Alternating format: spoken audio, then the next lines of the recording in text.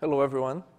I'm Talis. I'm the current PTL for the Sahara project, and I'm going to present today our overview of the project and updates that we're planning for this cycle and the future 2 cycles that we have ahead of us.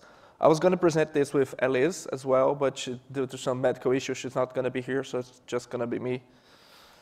So first, I'm going to tell you a little bit of what Sahara does. If anyone here is not familiar with Sahara, Sahara is the data processing service in OpenStack. And what it does, it provides a way for users to deploy clusters of data processing engines with minimal effort from the user. So Sahara allows the user to create Hadoop clusters, Spark clusters, and Storm clusters at this point, and have different vendors of Hadoop, like Cloudera, Mapar, Ambari, and have Storm and Spark, as I said. And another important part of Sahara is that it provides a way for the users to deploy jobs into these data processing clusters. So the user won't have to log in into that machine to run the job. It can do it from the horizon, the OpenStack interface. So Sahara was founded during the June release of OpenStack. And this latest release, we had contributions from 55 people. But actively, there were like 9 or 10, I guess. Most of the contributors just wrote one patch or did a small review or something. But active contributors, we have a small group of 9 to 10 people. At the latest survey, it said that 11% of the clouds in production or test phase indicating they are using Sahara at this point. So with that 11%, 3% said that they're using in production, and 8% using in the test phase. And 25% of the people in the survey said they're considering using Sahara in their clouds. So I'm going to talk a little bit of how Sahara actually works.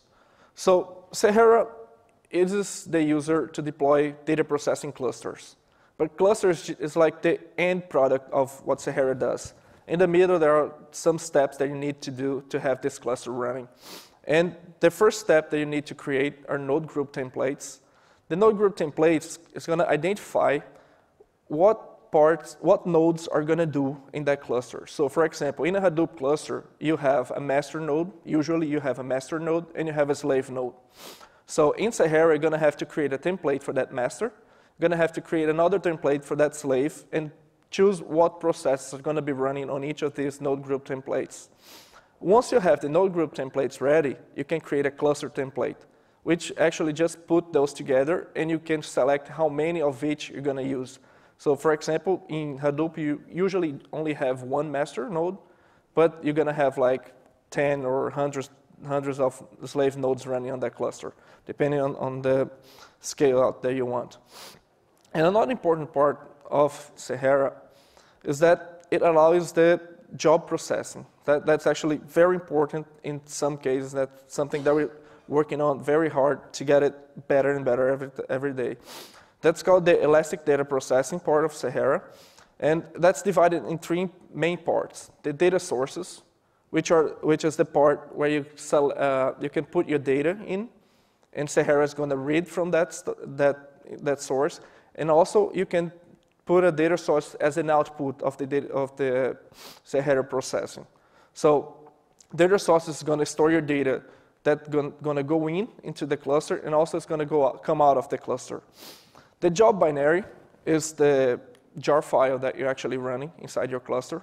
So when to run this job in Sahara, you have to create a job binary inside of the Sahara project, where you put a path of this jar file, which right now we usually use Swift to store the jar files.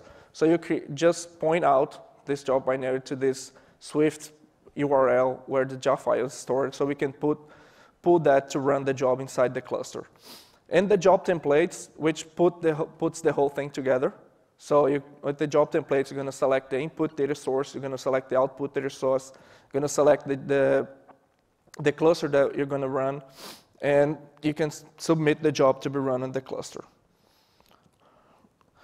The architecture of Sahara is a very basic OpenStack architecture. So we have a REST API where we receive all the requests from Horizon and the Sahara client or CLI. We authenticate with Keystone. So we have all the configuration configured to authenticate with Keystone. We have a data access layer, so we manage our own database. We secure storage with Barbican, but that's not required yet. Like it's not necessary to have Barbican, but it's an option to store stuff in Barbican. And we have two main parts on that architecture. That's the EDP part, which I just explained. So that's the part that manages the job submission part.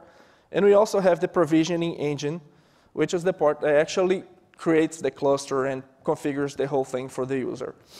So for provisioning a cluster, we use heat. So we create heat templates that the heat's going to communicate with Cinder, Glance, Neutron, Ironic, or anything that we want to create those machines. And the data source up there is just kind of outside of Sahara, but it's very important because that's where we're going to store the files and the data to be processed. Let's see. The interesting part there as well is the vendor plugins. So Sahara is created in a plugin based. So we have different plugins for each data processing engine that we run today. So we have a Hadoop plugin. For Hadoop, we have actually 3 different plugins. We have Upstream Hadoop, so that's our vanilla plugin. We have Cloudera, we have the Cloudera vendor, we have Mapr, and we have Ambari. So actually 4 different plugins for Hadoop. We have Spark inside of Ambari and Upstream as well. And we have Storm Upstream. We don't have any vendors plugins for Storm.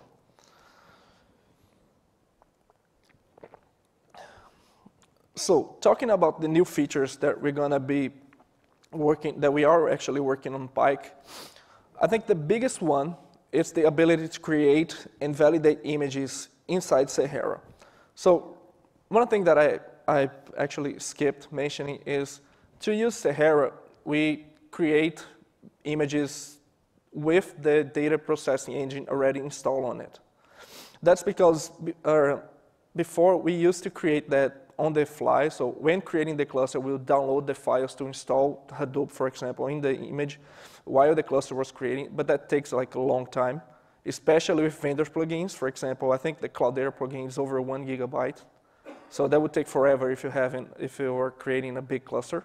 So we encourage people to create the image with Cloudera already installed. So Sahara can just use that image to create a new virtual machine, and then we configure that after the instance is created. And for that, we actually provide a project called Sahara Image Elements, which uses Disk Image Builder to create the instance, to create the image, and we can use that. But the downside of that, it's very complicated to get it working. Disk Image Builder is not the most friendly image creation tool, and anyone who's actually worked this knows that it has some difficulty to get it working. So we are actually creating a new way to create images for Sahara. And that's going to be, we're going to use libguessfs to manipulate the images. And this is going to actually make it a lot easier for us because libguessfs we don't need to reset everything after it fails. So libguessfs gives us the opportunity to just keep growing the image. So if it failed at some point, we can just do a little tweak and work from that point on. So the image won't be needed to be rebuilt completely every time. And also this feature is very important because after the image is created, we're going to have a validation process in Sahara. So we're going to run checks before the cluster is created to verify that the image has everything that it needs to have to create properly, and the cluster will be running properly after with Sahara. So this is like one of the biggest features that we're going to have right now because certainly it's going to make the life of the users very easier to start with Sahara because most of the people that we know and we try to introduce to Sahara had a very hard time working with the images from the start to actually start creating clusters. So that's going to be a big improvement for us. The other improvement that we actually is already on master, so it's going to be definitely released on Pike, is that we facilitated the addition of new data sources and job types. So before, the data sources and job types was kind of hard-coded inside Sahara. And recently we had a work done that transformed that into a plugin-based code. So you can have like different plugins for data sources and job types, just as we have for Hadoop, Spark, and Storm. So if we want to add a new data source for Sahara, it's going to be fairly easy right now. And we're actually planning to add a new data source for S3. So Amazon S3, it's probably going to be, not in Pike, but probably in Queen. It's going to be there. So hopefully you can get that working. And one interesting feature, which is actually there, but most people don't really know it, is that we have bare metal to tenant, meaning that we can actually use Sahara to create clusters with bare metal nodes, not only virtual machine nodes. That means like, that's one of the major things that we have, because big data don't really run well on virtual machines. Like real big data, you need bare metal nodes to run that. And now with Sahara, you can actually do that. And it's still a thing that we need to improve, because it's fairly new and we need a little more testing, and it's not always easy to get like a good lab with bare metal nodes to test this, because it's not cheap to buy computers to be trying that stuff. So yeah, it's something that's going to be a huge like divider for Sahara, because we believe that once we get that properly working and we advertise that, people are going to actually start using it more, because you're going to have like the use case that most people want, which is having clusters in bare metal nodes easier than we do today. This slide shows a little bit of the teams that we focused on the Pike release. So scalability was not a focus for us on this release, because we're actually at a very good stage when we talk about scalability. And so we focus a little bit more on resilience, meaning, and that big improvement on that was the image validation and creation part. So we're trying to make Sahara not break that easily. We wanted to leave more and clusters to be like harder to fail when creating, which is very frustrating for a person who's trying to use when it keeps failing and failing over and over. So we're trying to make that easier for people. Another major focus that we had was user experience, and that comes back to that image creation. We're trying to make the use of Sahara a lot easier than it was before, because it took a little while to get to know all the parts of Sahara when we started to working with it. But right now we're trying to make the steps easier. So we're trying to make the user like we did before with Hadoop. So right now you don't have to configure Hadoop. We want the user to work less on Sahara to get it working. So that's something that we are focusing on Pike, making things easier for the user. On Queen, we have a little bit different focus. So we're going to focus a little bit more on security and modularity. And this modularity stuff I'm going to explain a little bit later, because right now, Sahara plugins are released inside of Sahara code. And that's something that is actually good for us, but in some cases it can be a little bit bad, because we could release updates on the plugins faster than we could release OpenStack releases. And this means that right now, if I have Spark 2.1.0, which is the newest version, and you have the Okada version of OpenStack, you won't be able to get Spark 2.1.0. You're only going to be able to get that after you upgrade to Pike. And we're studying the possibility to remove the plugins code from inside of Sahara. And this will make a new library with only the plugins. This will allow the users to only update the plugins library, and then you're going to keep the Okada version of OpenStack, but you're going to get the new plugins on Sahara. That's something that we're studying. We're not sure like how well that's going to be for us, and if the community is going to accept, the user is going to accept that. But we're still studying and looking for looking for the opportunity to do that, because actually, from my point of view, it's something great for us and the user. So, and another major release, major feature in Queens is going to be the release of API v2 of Sahara. So API v2 of Sahara is kind of a, like for people who are involved in the development of Sahara, know it's been there like forever. Like I started working in Sahara in 2013, and there was already documents talking about API v2 of Sahara back then, but it was never done. And this actually something that I like kind of focused on. It's like we need to have that, because our API right now, it's kind of divided, and we actually have two APIs that are not completely integrated with each other, and we need to make that stronger and a lot better API. So the API v2 is going to be a better API for Sahara. It's going to make things easier for the user, and it's going to be released in Queens. Hopefully, we're almost done with the implementation in Pike, so we plan to finish everything, have everything implemented in Pike, and have everything tested in Queen, so we can release something that we're actually sure that works and the users won't have any trouble with that. And so they focus on the R. So right now I actually can change that R to Rocky, because it's going to be the Rocky release. Back when I created these slides, there wasn't a name for it.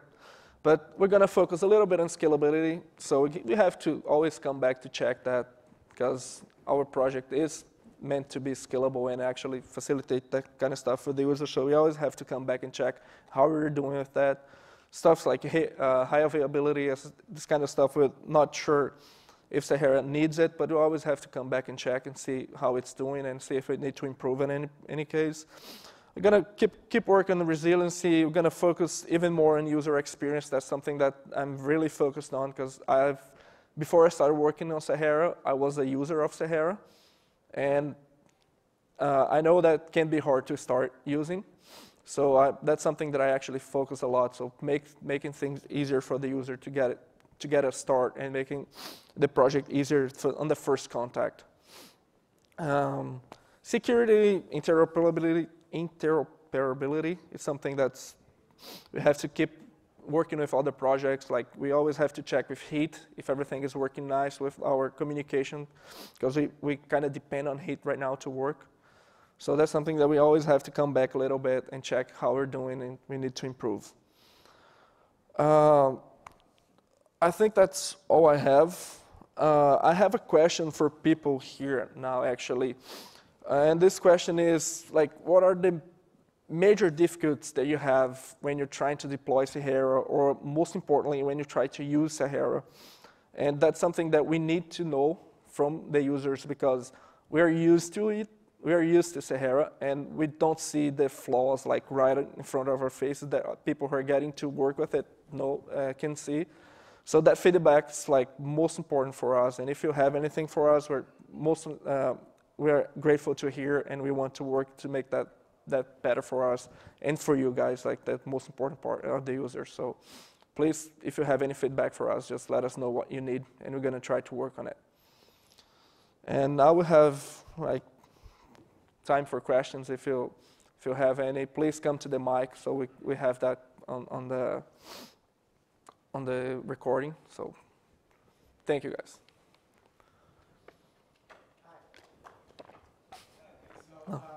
Is API v2 going to include microversion support?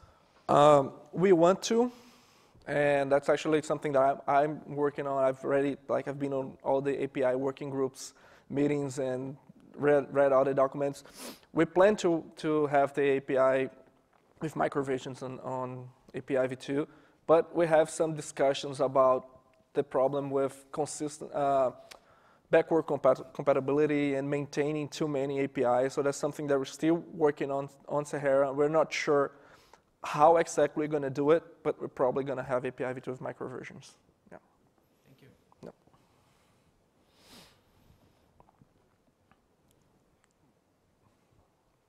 Okay. If you don't have any questions right now, if you don't want to come to the mic, just come to me after. We can just talk a little bit. So thank you guys for listening. I hope you guys use Sahara, and let us know what problems are and how we can make it better for you. Thank you.